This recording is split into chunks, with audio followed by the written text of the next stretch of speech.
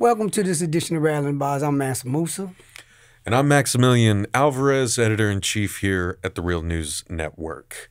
As you all know, last month on February 13th, our comrade, colleague, friend, and mentor, Marshall Eddie Conway joined the ancestors, surrounded by friends and loved ones. There's really, no way that we can sum up how much Eddie meant to us here at the Real News and beyond. His loss is, frankly, incalculable. And, for the past month, we have been grieving Eddie's loss, but we've also been talking amongst ourselves, me talking with Mansa talking with Eddie's family and the rest of our staff. And we've really been trying to kind of take stock of what a gift it was to know Eddie and work with Eddie and, be influenced by him and his incredible revolutionary heart. And we want to continue that for Rattling the Bars, the show that Eddie himself founded after being released from prison, where he was unjustly incarcerated for 44 years after being framed and wrongfully imprisoned in 1971 without proper legal representation. Again, there's so much that we could say about Eddie Conway, and so much that you all know, I'm sure, from watching this incredible show, which we are now honored to have Mansa Musa hosting every week. But we thought it was important, on top of live streaming the memorial service for Eddie, which you all can watch on the Real News Network channel. If you go to our past live stream section, you can see the memorial service for Eddie, where Mansa himself, along with a number of other comrades, family members, and loved ones, gave really beautiful tributes to Eddie. You can go watch that anytime that you want. But here on Rattling the Bars, we wanted to make some space to reflect on Eddie's life and legacy, and how that legacy has touched all of us, and how we are going to carry on his fight as we know he would want us to. And so in that vein, Mansa, I'm really honored to be on the show with you today, man. And I just wanted to first say what an incredible honor it's been to have you come on the show. I know that it really meant a lot to Eddie to have you kind of take over the hosting duties, and you've really done incredible things with the show. So first, I just want to say what a pleasure it's been to work with you, brother. And I appreciate that. I think I told Kayla the last time I was down here that she was a wonderful host, but that was my sentiment for the entire Real News staff. Y'all welcomed me, on Eddie's word. It would have made a difference if, y'all would say no. It would have made a difference because y'all have a voice in this matter. But I'm confident in that he chose me because he thought I would be capable of meeting the standard that the Real News has set, more so than bringing a friend on, but putting me in a space where I would keep the standard alive. And I'm thankful that I've been able to make a small contribution. Hell yeah, man. I mean, I think the contribution has been incredible. And yeah, I think it's just been such a beautiful thing to watch. Obviously, for the past year, we've known that Eddie's been, fighting valiantly to recover in the hospital, and we've been sending nothing but love and solidarity to him, to his wife Dominique, to their family and friends, hoping, that he would make a full recovery. But obviously the ancestors wanted him back. And, who are we to deny them, their Eddie. But, I think that, just over the past year, seeing how you have really kind of taken that responsibility of carrying on this show that Eddie believed in so much, carrying on the purpose of that show and the humanity in that show, but also making it your own, right? Really letting more of yourself come through in the interviews and getting more comfortable with the interview style. It's just been a real pleasure to watch. And that was actually one of the reasons that I wanted to kind of sit down and have this chat, because we recently published an incredible interview that you did for Rattling the Bars. It was our Malcolm X, episode that we published on the anniversary of his assassination. right? And I feel like I got to see a different side of you in that interview, right? Well, like I kind of saw it when you came on my podcast, Working People, and we talked a bit more about your political trajectory. And then when you were doing that interview for Rattling the Bars a couple weeks ago, I just heard you kind of talking about being in the prison yard with Eddie and other folks on the inside, flipping over these milk crates with your little red books and talking about, you know, radical political theory, organizing, like really raising your own consciousnesses in the most hopeless of places. And I was like, man, I want to know more about that. So before we get to that, I want to just, for folks who watch you every week, who tune into Rattling the Bars, who knew Eddie and now know you, I was wondering if like we could just sort of let them know a little bit more. And if you could talk a little bit about how you came to know Eddie Conway. Like, who were you when you came into the prison system and met Eddie? What was that like? What kind of conversations did you guys get into? You know, and that's very interesting, Max, because when I came into the prison, I had just received a life sentence in the Maryland Penitentiary.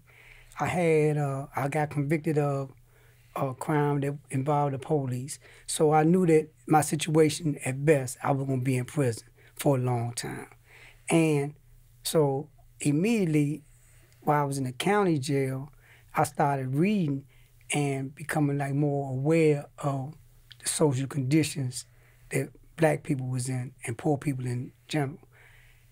When I got into the Maryland Penitentiary, I came in the Maryland Penitentiary February 29th of 73.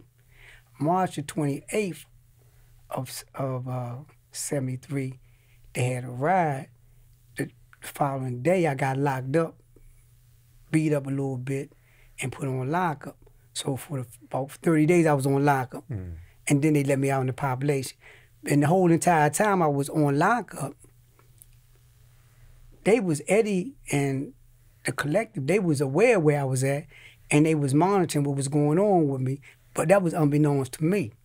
So when I got out, I had a comrade named Tahaka, who, by the way, has served over 51 years, so we trying to get him out now.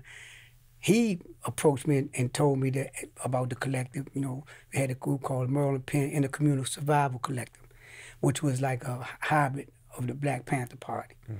And asked me, did I want to be a part? I said, yeah. So he introduced me to Eddie.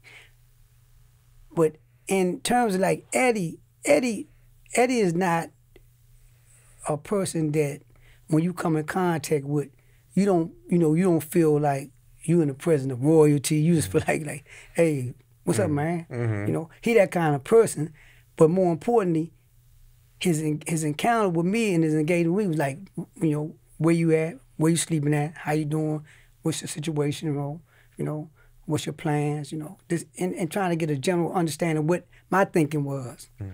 And so I told him, I'm trying to, get out of prison. Right now, I don't really know too much about prison, and I don't have no problem being a part of the collective.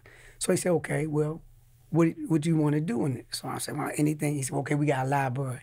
So he said, he said, we got these books in different kinds. Say, make sure you get all the books and put a list together of all the books. So Eddie assigned you a reading list. A reading list, automatically, right? So I get all the books, gather them all together.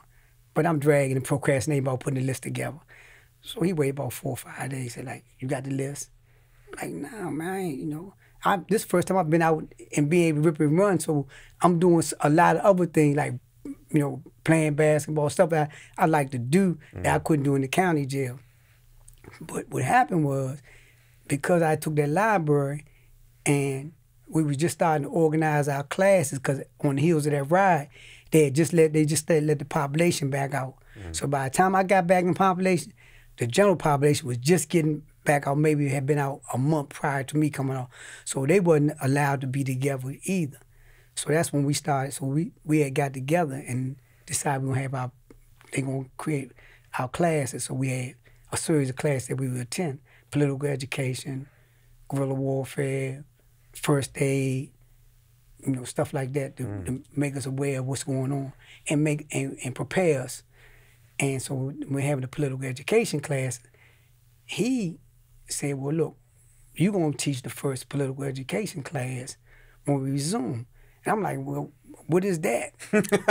What is a political education class?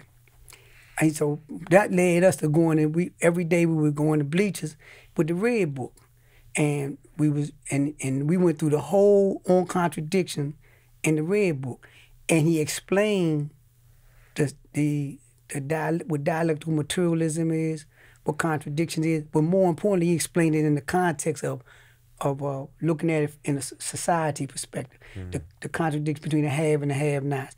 The fact that if you have a situation where your subjective conditions, meaning your organization, right? Your subjective conditions in your organization might not be commensurable with the objective condition. So you go out and say like, well, we're gonna plan to have a strike.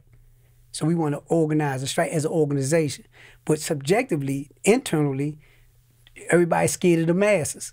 So ain't nobody, so when you say like, okay, like go out, pass out literatures, pass out pamphlets in the most oppressed areas, the people don't do it. So now when you come calling a strike, ain't nobody out there but you and somebody else. So he was explaining that when you organize, you have to make sure your internal is commensurable with your external. So your internal, which is the organization, is educated enough to be able to effectively organize people.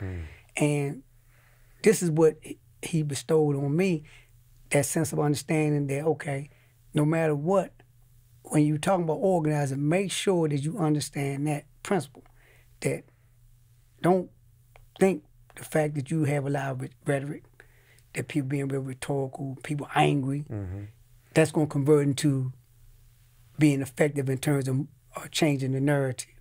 That's only going to be effective in terms of making people feel good at that moment. But when they leave out of there, what are they going to do? So.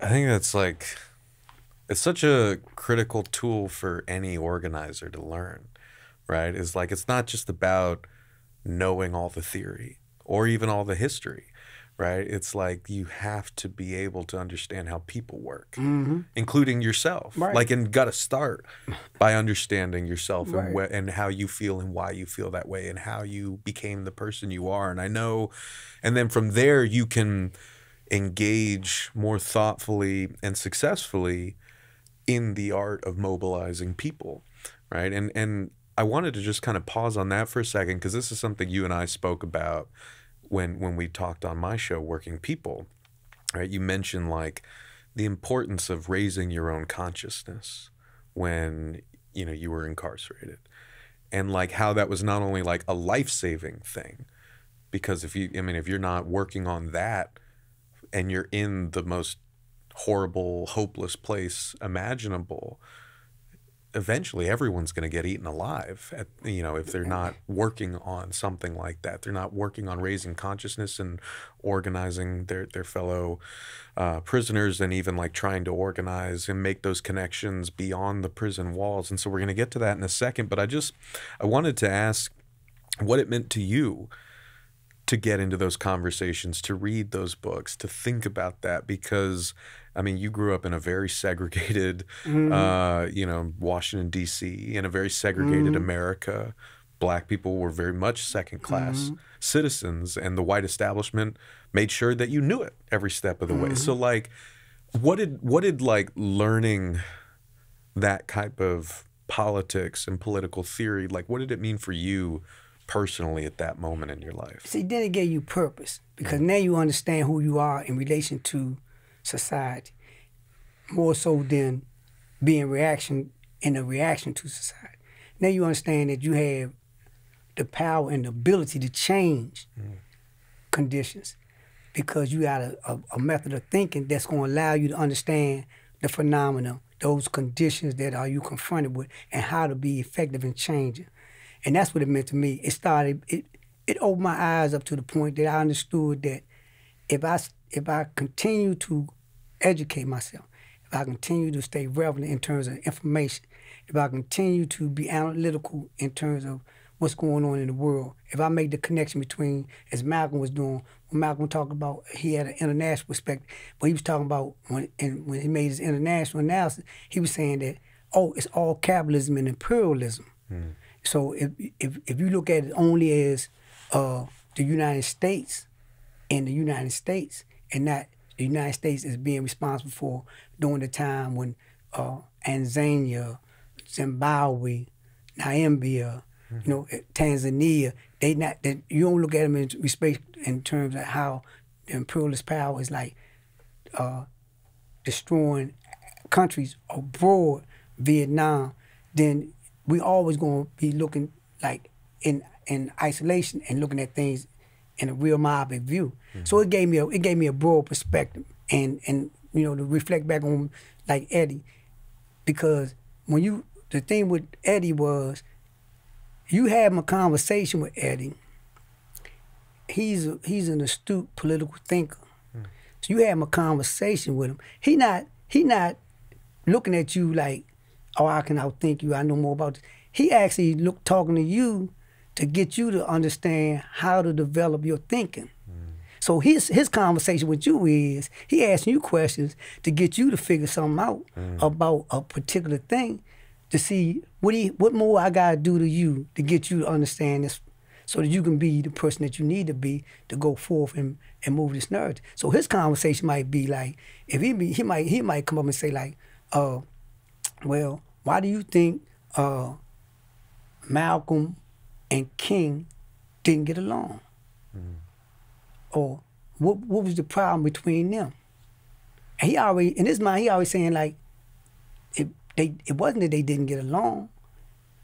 It was just that they had two different perspectives of social conditions. Or then he might come back and ask you like, who do you think was more effective in that? Naturally, everybody gonna say Malcolm, but the reality was King, because who was more effective in terms of creating an organization that changed the Montgomery bus boycott. They had people dismantle institutions. But he wants to see where you at. So once you go and say Malcolm, then he gonna dial down on you. Why? And all your conversation go into like his rhetoric, and not saying that Malcolm, his oratorial skills and his educational skills wasn't valuable, but when it converted into practicality, he died before he had a chance. Because when he came with the OAU, he started to set up a political platform, right? King and them was already did the March on Washington, Poor People's Campaign. They was organizing in the South. They was, so they was doing a lot of things. And Eddie would have you in that conversation. So then you might argue, have an argument with him for like a week on end, and he'll start throwing more and more stuff at you, like, but have you read this? Go back and read this and tell me why you how that fit into your analysis. And at the end, you be like, man, yeah, he right. And he won't tell you that I agree with King. He won't say I disagree with Malcolm. He'll just be letting you know that in making an analysis, how you make your analysis is going to have to be converted into the application. That's the goal. Your analysis is not, you're not being an armchair revolutionary. Like you're not being like Dr. King say, a paralysis of analysis. You're not making a paralysis of analysis. You're actually saying, okay, this is the problem. Why? This is the solution. How we gonna implement this in this particular situation that we find? We're gonna phase it in like this. And that was the thing about Eddie. Everybody that I know that dealt with him, made all our comrades that was educated by him or respond to him, all of us thought the same way. And those of us that couldn't cut the mustard, they just didn't participate. But those of us that could cut the mustard, whenever as we got older and migrated out to different institutions, you knew that we was in them institutions, because when you come in there, first thing they say, who in there? Say Max. Oh, what Max doing? Because they know you organize, they know you got some kind of program, some kind of project, something going on. They got people involved, and you got access to resources that can get the population involved. So they gonna be like, Max, man, look, I know you're doing something. I know you got some kind of function going on. You got people coming in. You got some kind, because that's what we was left with. And that's, I mean, like, it's weird to like smile hearing that, because again, we're talking about a prison industrial complex that is itself like an inhumane institution of violence that is meant to swallow and destroy people. It's not meant to rehabilitate anybody. It's meant to destroy people. And that's what it does, sadly, to so many. But to even think that in those sorts of conditions that they couldn't kill the spirit of the Panthers. They couldn't kill the spirit of revolution, of revolutionary thought, and whether that be with Eddie and y'all in the Maryland Penitentiary, or like you said, then you kind of travel out like spores to these other institutions and you bring other folks in. You had those conversations and reading those same texts and just kind of seeing that ripple effect. That's what really hit me at Eddie's memorial, because I was feeling so self-pitying and like lamenting all the conversations that I didn't get to have with him and would never get the chance to have. I mean, at Eddie's memorial, that was the first time I ever met him in person, because during COVID, after 44 years in prison, like Eddie had to be on lockdown because of all the damage prison had done to his body. So before we had the vaccines, like I was just working with him remotely, but I feel like I still got to know him very well. But anyway, like up until his memorial, I was thinking about all the things I wanted to ask him or talk to him about, but now wouldn't get to.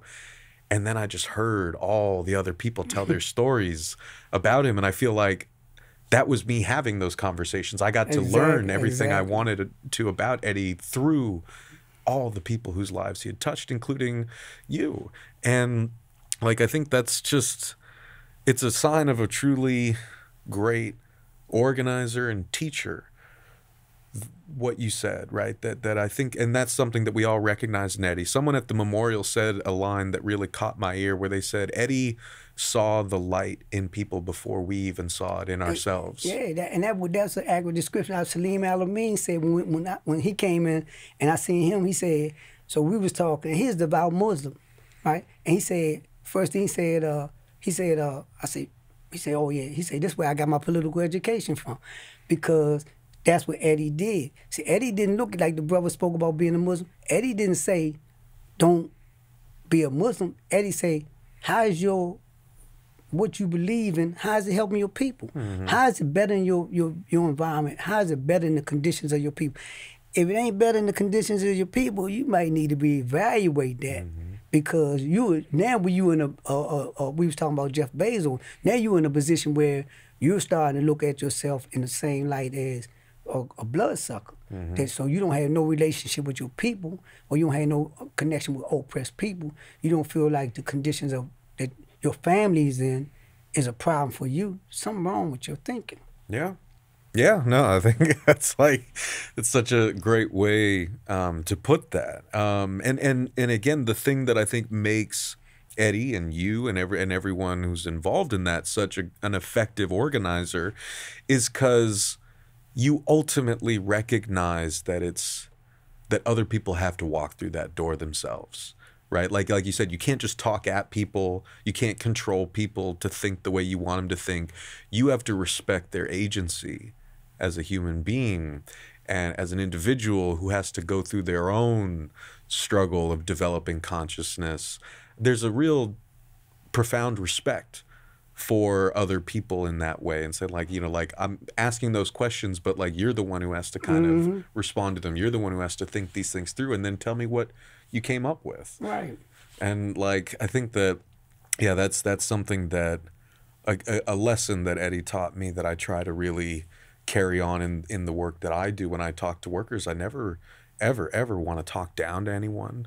Never act like I know more, than they do. Like, really just try to kind of be eye to eye with people and talk amongst ourselves as fellow human beings who all have our own struggles, but who are all kind of part of the larger struggle together.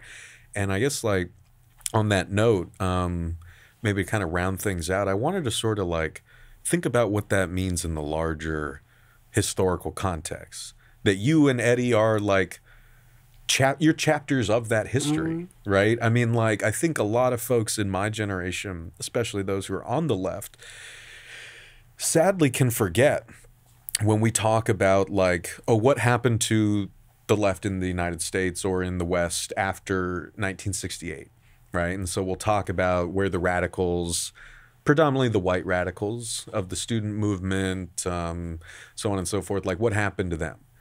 And we forget that an entire chunk of the radical left was either assassinated, Right.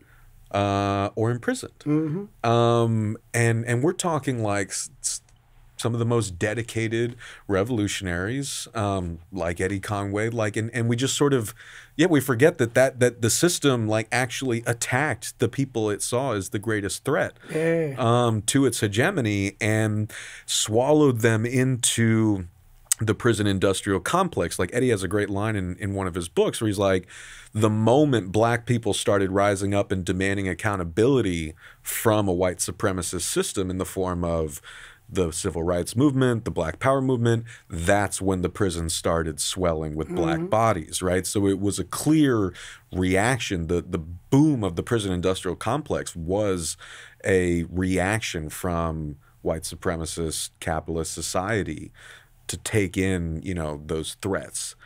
And yet, even in the gut of the prison industrial complex, you guys wouldn't shut up. You wouldn't go away. You were still organizing. You were still thinking and raising consciousness and putting on conferences in the prison, and organizing labor unions, and even not just that, if it's not at that grand of a level, just helping other brothers, sisters in different institutions not lose themselves, right? Just again, that was what stood out to me at Eddie's Memorials. There's so many people, even like yourself, who could have gone another way. But because you got into this collective, you got into this conversation, you got invested in that struggle, like you didn't go that other way. And so I wanted to just sort of ask, like for folks watching and listening who maybe don't understand the significance of what you and Eddie and your generation of radicals, like what it really means that y'all were swallowed up by the prison industrial complex, but use that time still to organize. Like, what do you think people should know about that? Just, this is the reality. Fascism, capitalism, and racism, they use fascist tactics. Same way the Gestapo, where Hitler had the Gestapo round people up and put them in concentration. Well, they used that when they rounded up and killed, like you say, the ones they didn't kill, they rounded up and put them in prison. But what they did in doing that these elements, these revolutionaries, these nationalists, these civil rights activists, when they come in with a different discipline. They don't come into prison and say, "Oh, food bad, we're gonna accept it." Where a person have a criminal mentality, that's a recidivist, they're accustomed to it. They come in and find their niche, their comfortability, and accept the conditions as they are. But when you start putting that other element in there, that was like putting a fuse in the dynamite.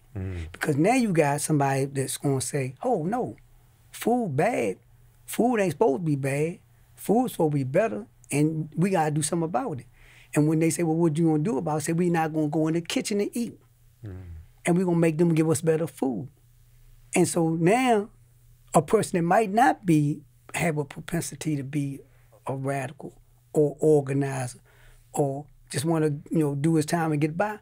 But now when they say, "Man, don't go in the kitchen," and he see that the food didn't change, say, "Oh, that's all it took was for me to stand up." This is what when you put Panthers in the prison system, they got people to I think like Dr. King say, like, straighten your back up.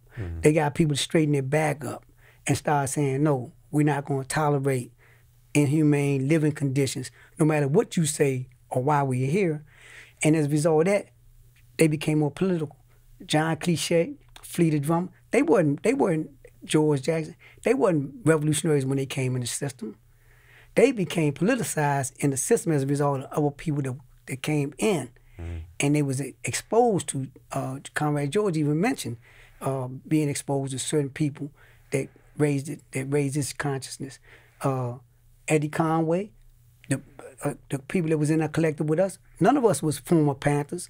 Most of us were petty criminals or criminals in our own right. But when we got exposed to Eddie Conway, and Eddie Conway educated us to understand that our way of looking at things is wrong on all levels. And unless we change, we're going to continue to be in the state that we're in. But if we change, we might not live, but we leave a legacy of making changes. So that's what people need to take away from this, is that when you look at what the Citizen Project is doing there, called 50 Years and Wake Up, they saying that the expanded prison industrial complex started 50 years ago. So this is the anniversary of it. And they're doing a series of things in terms of educating people. The point within that 50 years, that 60, when they started locking Panthers up, when they started locking militants up, when they started locking members of the Republic of New Africa up, when they locked up Ben Chavis and them in the Wilmington 10, when they locked them up, when them institutions they went in them institutions, and they went in them institutions thinking that I know who the enemy is, and I know that this is just a part of the process, and I still have to fight. I don't not going to fight. I'm gonna organize in here. I'm gonna make people aware of what's going on here. I'm gonna educate these. These are the masses that I have exposure to right now. This prison population. So I'm gonna take these masses of people. I'm not gonna say, well, the masses on the outside of the wall. So right until I get out, or organize on suspension. No, these are the people. I gotta change this thinking. If I can change this thinking and make these guys and get these guys and women to understand their place, then they gonna change. And that's what you see now. So when you see a person like myself, and the fact that Eddie, bestowed this honor on me to be a part of this process, that wasn't by happenstance. He knew what he created, and he knew when he seen me when I got out. His wife told me, and we laugh about this. She said all he would say is, "Man, if Master just can get out," because he knew I would. I might go in World Book of Guinness for the most failed attempt of escapes. And so he knew I had this thing with me. So he was like, if he just get out. Because he knew that once I got out and he exposed me to what we were doing, the work that we were doing, then he knew I would find my place, because I was educated to be a part of the process.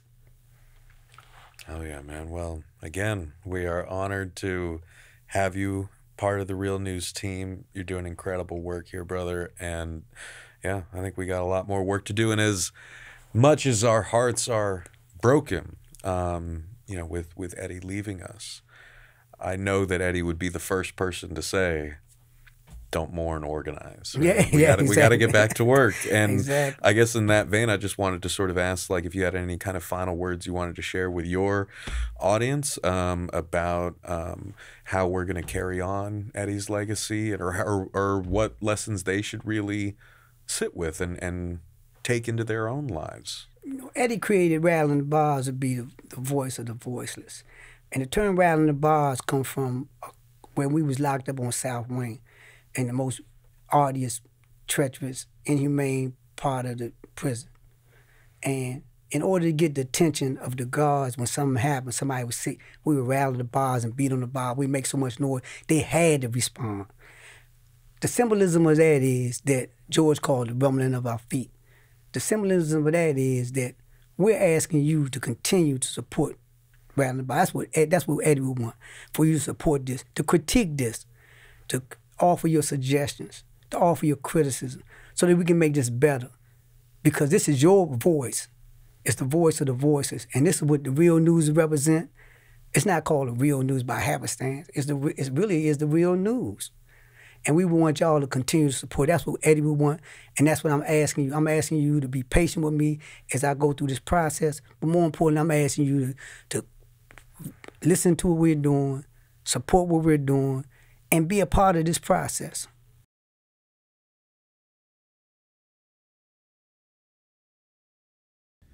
Thank you so much for watching the Real News Network, where we lift up the voices, stories, and struggles that you care about most.